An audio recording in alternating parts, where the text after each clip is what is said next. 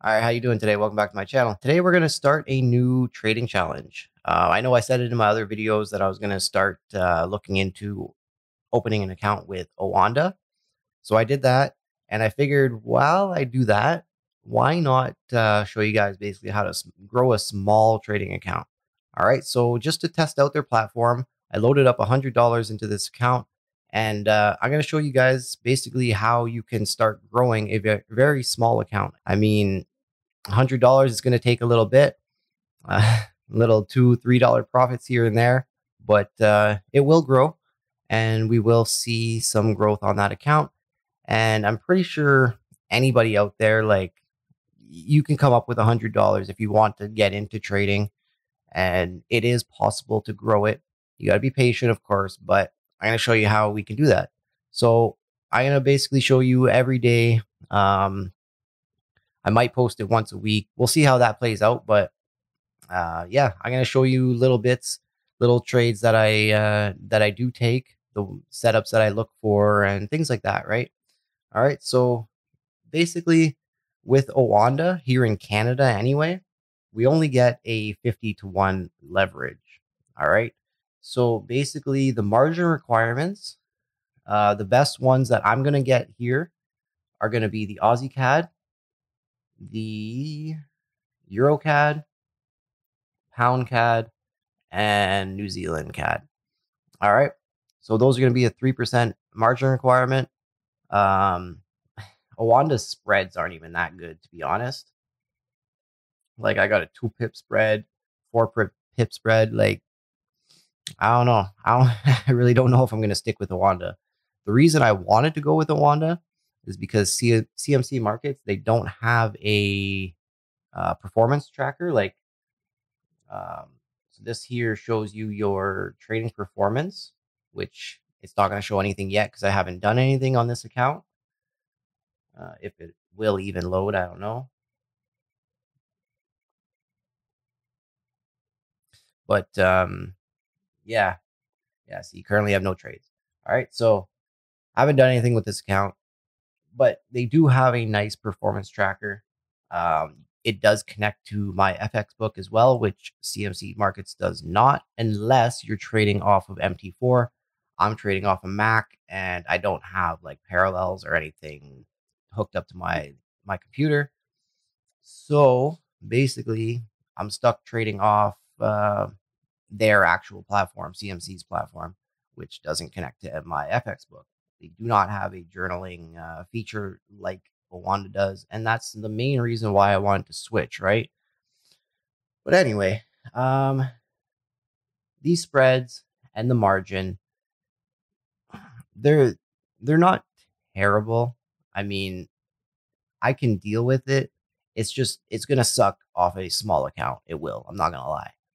All right. So if you are going to be starting with a small account, you may want to look at doing this with a different broker. That's up to you, really. But we're going to do it with Oanda because I need to test them out and I want to see what they're all about.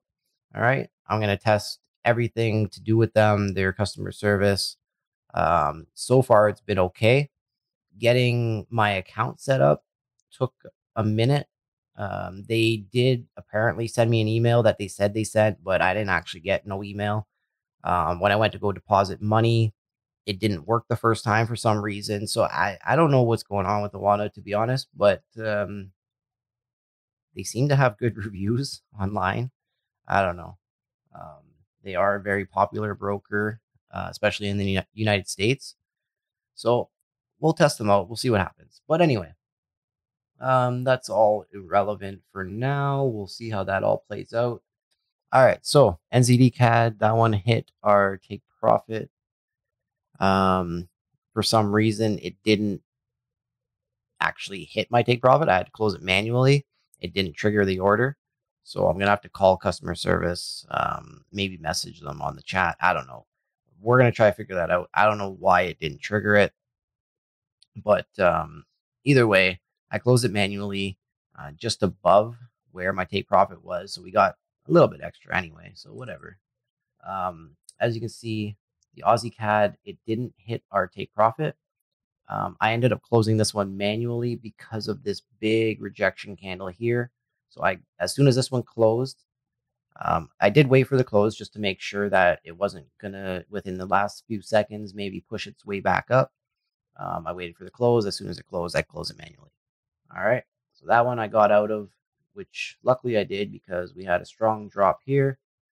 This one looks like it's going to come back down. Who knows? It might end up in the longer term, like later on today, maybe it might end up going back up, but I was only looking for a nice small move.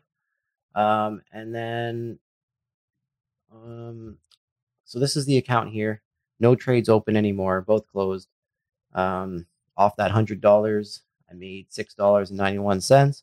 So that's a 7% almost gain in a couple hours. Not even.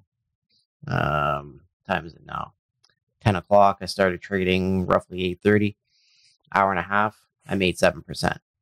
So you can just imagine if this was a bigger account, 7%, let's say $1,000, that's $70 in an hour and a half. $10,000 account, that's $700. Like, you could see how, like, you could see the potential that the Forex market does have for you to earn some money, right? It just depends on the account that you have. This one here, I'm basically just showing you that if you don't have that capital to do that with, you can start with a $100 account. You can make these gains, and as you go, your account's building and you'll be trading with more, right? So a 7% gain now off a $107 account is going to be slightly more than $7, right? So every time it's going to continuously be more money for the same percentage gain, right? Does it make sense? So yeah, basically, those are the two trades that I'm going to show you today. I may end up taking a couple more, but if I do, I'll post those up in tomorrow's video or whatever. Maybe later today. Who knows? So it might end up being in this video, might end up being in the next one. But either way, that's basically what you do. You just set your targets where is a reasonable amount. I like to use the ATR. That way you don't risk too much, but you are setting it far enough that swings don't get you taken out randomly, right? So if you're not paying attention to that, you set your stop loss at a certain point. It might be too close to where you got in. So yeah, one strong candle takes you right out, and yeah, you're out of that trade now. But if you set it just a little bit more than your average true range, yeah, you should be okay. It should keep you in that trade as long as it's going in your direction.